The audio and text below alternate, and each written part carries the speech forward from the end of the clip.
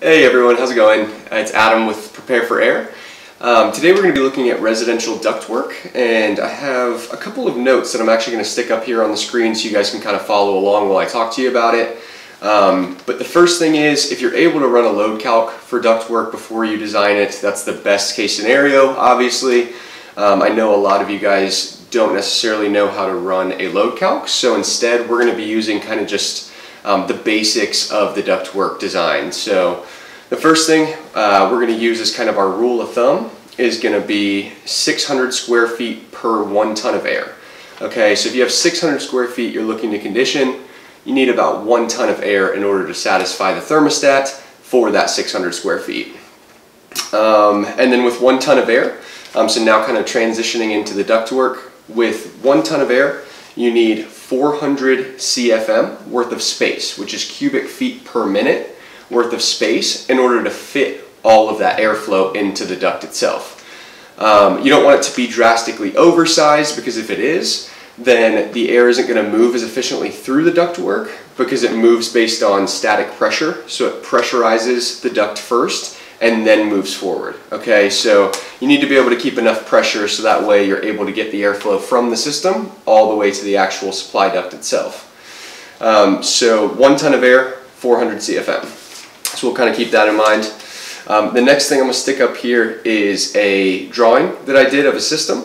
Okay, so real basic. You got the furnace down here on the bottom, you got the AC coil up here on the top, and then the supply plenum up here.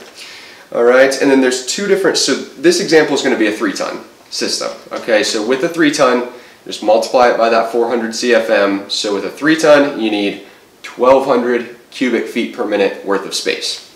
Alright, so this example we need 1,200, so that's why that supply plenum up top has 1,200 right there, so it fits the full amount of air we need. Alright, and then it's going to break up into 2 separate directions on this. Okay, so in order to figure out what size ductwork we need, whether it's flex duct or rectangular duct, you'll have to use a duct chart. So I'm going to go ahead and include that in the description below, so you guys can kind of have that as a reference. I'm also going to post it on my LinkedIn and Instagram as well, so if you guys want to go ahead and pull it from there, it'll be really easy to find. But essentially it's going to be a chart, and I'll stick a picture up here real quick, give you a second to kind of look through it. And while we look at this example, we got on the left hand side a 12 by 8 rectangular duct. So if you just follow that duct chart down to where it says 12 inch by 8 inch, you'll see that there's a 500 CFM capacity for that size. And then on the other side of it, right, we got a 16 inch by an 8 inch. Okay, and that's going to process, again, follow the duct chart, it's going to process, or it can handle 700 CFM worth of air.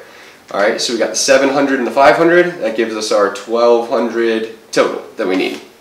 So the next thing we're going to look at, alright, so we got that, so the 500 that comes off to the left, that's going to be our focus here first. So now we have the trunk line, alright, we have 500 CFM worth of air going over the household, and we need to distribute that to the different rooms in the house, okay?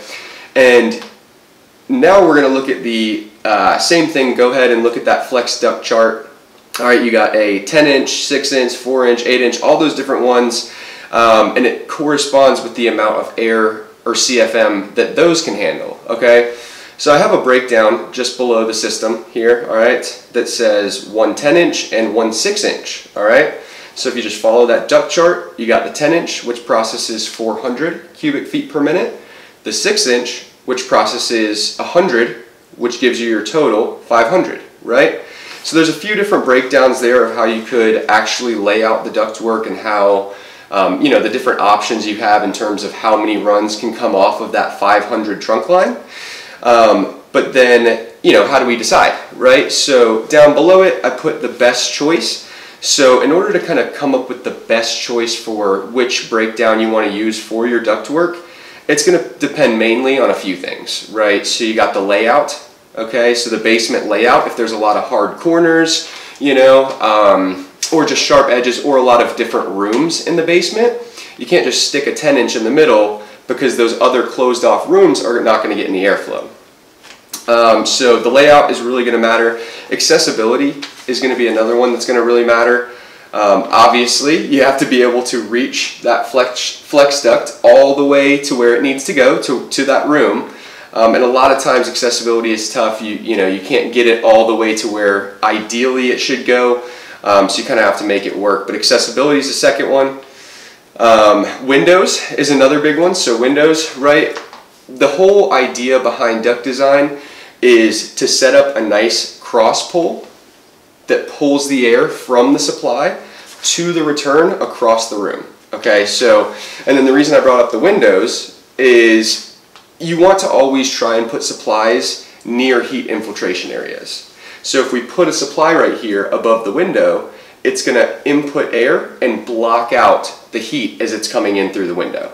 Okay, so windows, layout, you know, trying to set up that cross pull for the airflow, and then accessibility. Those are going to be the main determining factors when laying out your ductwork.